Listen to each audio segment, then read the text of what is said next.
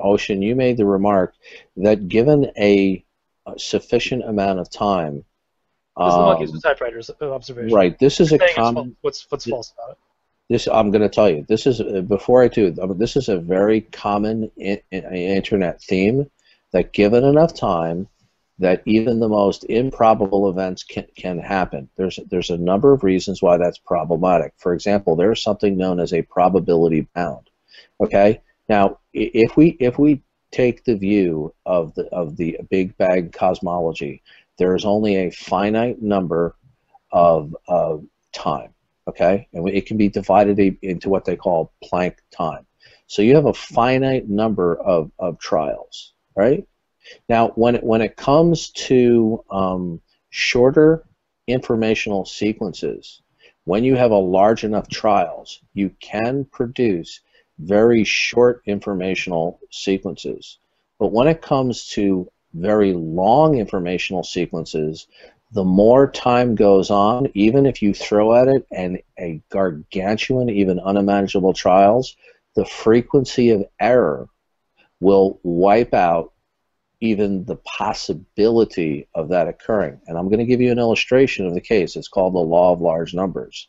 Now, for example, is there a chance of a coin being flipped 10,000 heads in a row? Is there a chance of that occurring? Sure. Okay, now is that a theoretical chance, or does that mean that there's an actual chance in the real world? From where I'm sitting, theoretical, but I'm sure it could happen. Okay. So I would actually lean towards actual chance. How could you be sure that it could happen? I don't follow. The coin has two sides. Okay, that's good. So it can land on one side 10,000 times in a row. You said it theoretically maybe, but you said in addition to theoretically, you're sure that it could happen in the real world. How did you arrive? Are you saying that it can't? You're not answering the question. You asserted that you're sure that it could happen.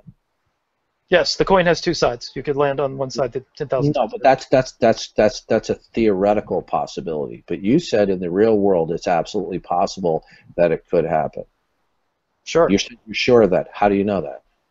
The coin has two sides. It could land on one side 10,000 times in a row. Again, okay, you're repeating. We're gonna go back and forth on this. I'm right. No, so. okay, you are repeating. Okay.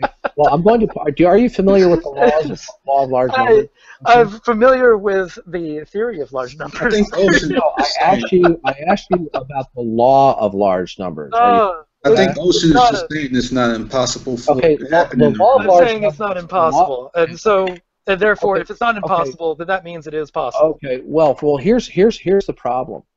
You're not familiar with the law of large numbers. The law of large numbers states that if you have a random event that has a fixed probability, and that random event is repeated in large, and I mean large numbers, the outcome always equals the probability. Now, It is not, this is, okay, excuse me. That's not what it says. Okay. It says that it should be You gotta let him finish. Ocean, you gotta let him finish, man. No, he was wrong on this. Okay, laughing is not a rebuttal. Now, the law of large numbers... no, I'm not just laughing. I'm laughing and correcting you. Oh, okay, good. You're wrong. The law of let him finish, dude. Yeah, you're being rude. Well, I mean, you're also... The law of large numbers is called a law for a reason. And do you know why, Ocean? Why is it called a law? Because every time they have attempted scientifically to repeat a random event, such as a binary option, such as flipping a coin, in every instance that this has been tested scientifically, and this has been tested a gargantuan amount of times, that the outcome always equals a general 50-50 distributions of heads and tails. Okay, now there's a reason why they call it the law of large numbers and not the theory of large numbers.